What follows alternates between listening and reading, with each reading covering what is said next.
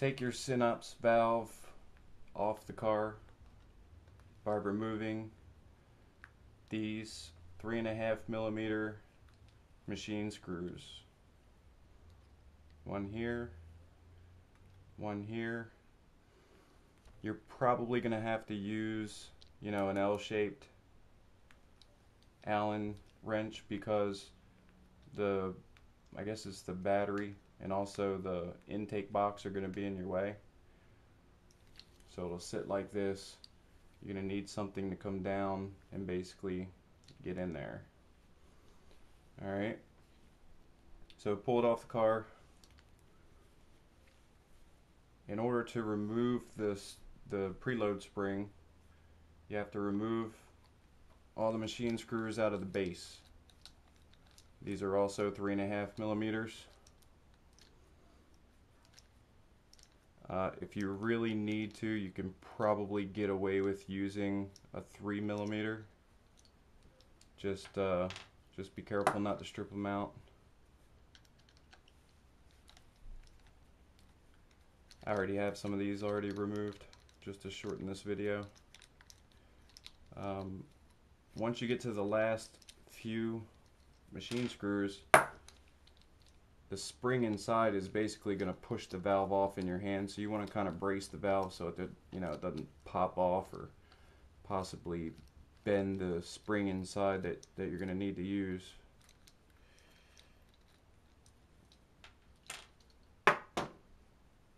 Okay, so as you slowly open it up,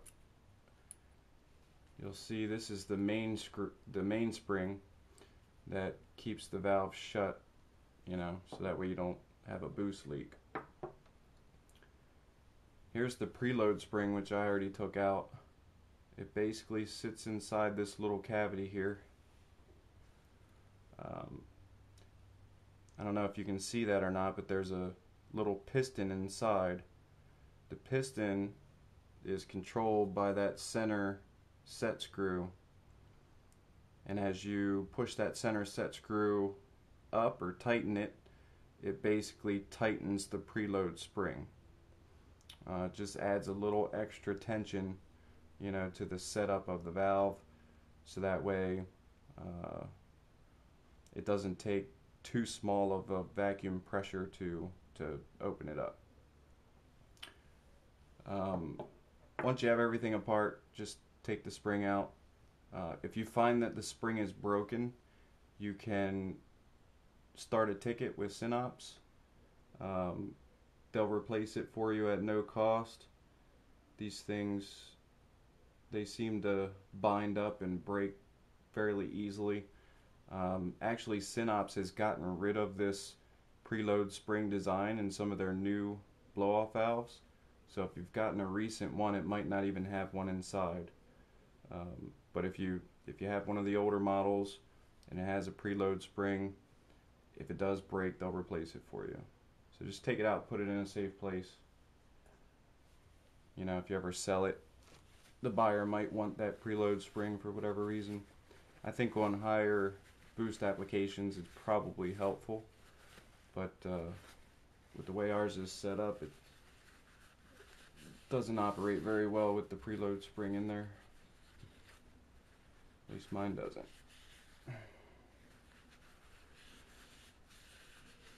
Anytime I go inside of here, I always try to clean everything up just to maybe help the seals last a little bit longer.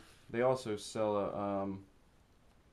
a rebuild kit for this that you can buy through Synapse as well. So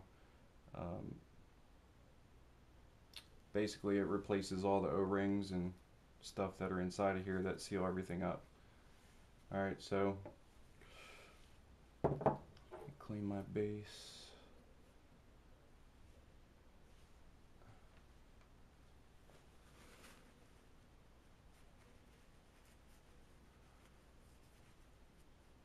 Now you don't want to remove all of this oil because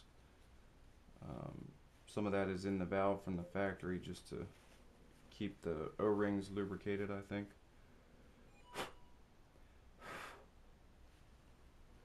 Okay, if you look through there, you might be able to make out that hole inside that cavity.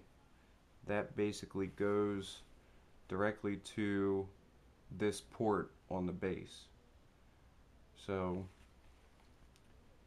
the closest port to the middle is the one that actuates directly on the center of the piston in the blow-off valve. So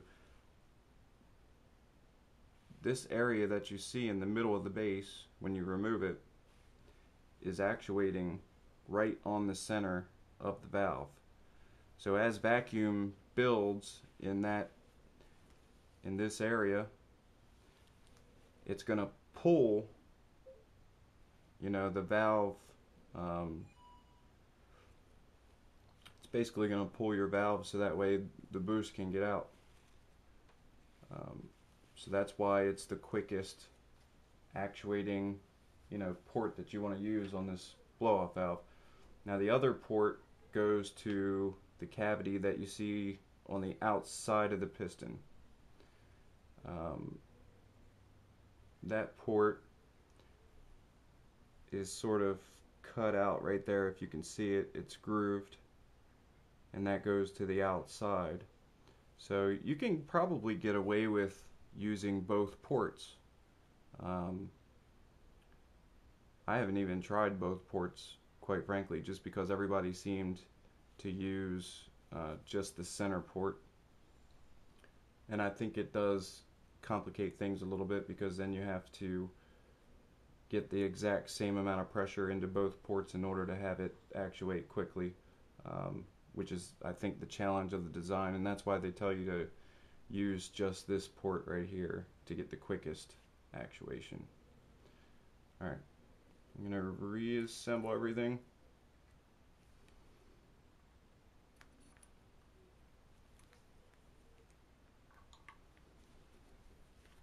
Basically, this is a lot easier if you use gloves. I know it might look kind of funny sitting at the dining room table and gloves on, but it does make it easier to hold everything together while you're doing this.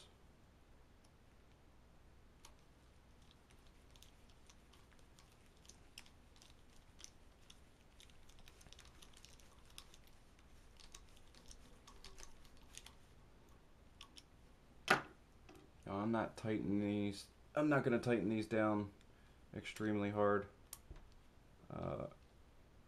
just because I don't want to put any pressure on any one part of the little O-rings that are inside all of those ports and around the pistons that are used to seal all the separate cavities and the valve itself. So I'm basically doing the same pattern that you would use on like a valve cover. You basically go directly opposite of the screw that you're tightening or loosening. So I'm going to go from here to here, here to here, there to there. When I go to tighten it all up, I'm just going to basically use that pattern and cinch it down little by little, just to get an even seal so everything lines up like it should.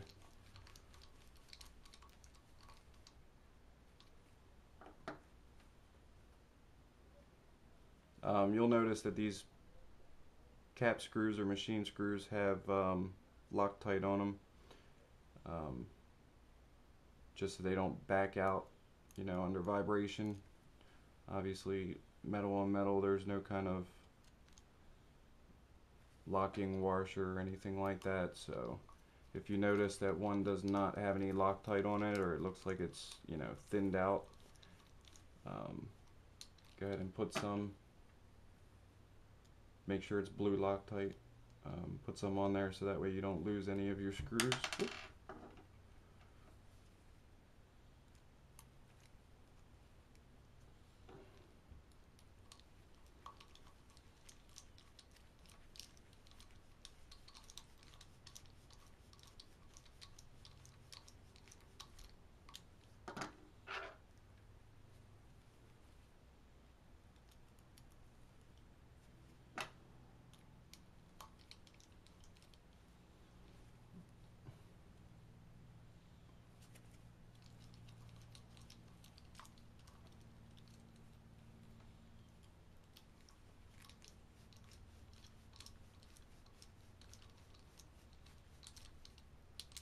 Alright, so here's the first screw. Tighten it down. Diagonal.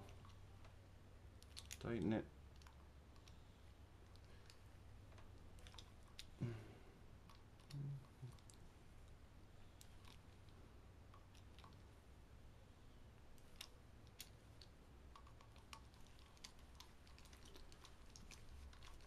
Should be the last one, and then I'll probably go back and just double check the first and second one maybe. Yeah, they're all tight. Okay, this is a brass fitting. You know, you really don't want to get like a nickel. If you get a nickel plated fitting, make sure that it's well made, because you don't want the threads to leak. You can use PTFE tape or Teflon tape. They sell it at Home Depot and stuff like that. Put it around the threads. I actually use an aviation gasket sealer.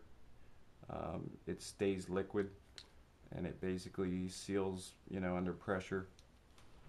Just because Teflon tape is known to dissolve when it contacts, like, actually comes in physical contact with gas liquids, and things like that can dissolve that kind of gasket sealer.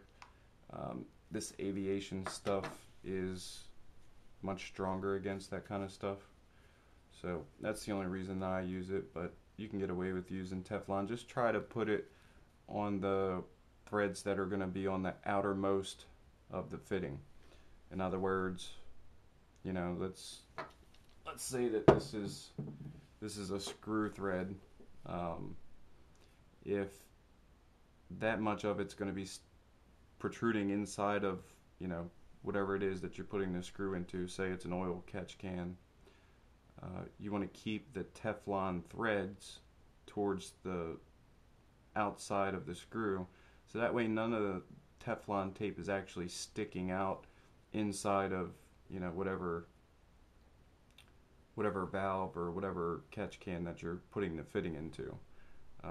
That way it never really comes in direct contact with condensed liquids that are coming out of the engine, because that stuff will turn it into basically like a grimy mess, which wouldn't be good for the car. So if for any reason anybody wants to remove their filter, that is a 2.5. Is that what it is? Let's see.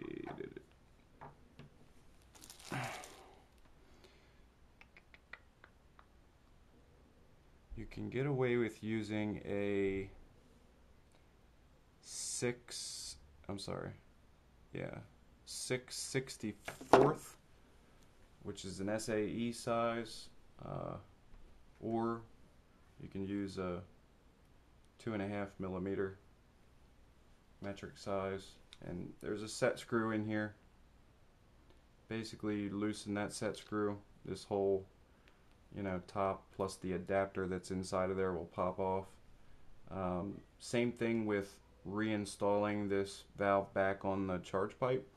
You want to use just water to lubricate the O-ring. Same thing goes on the top here. Just use water.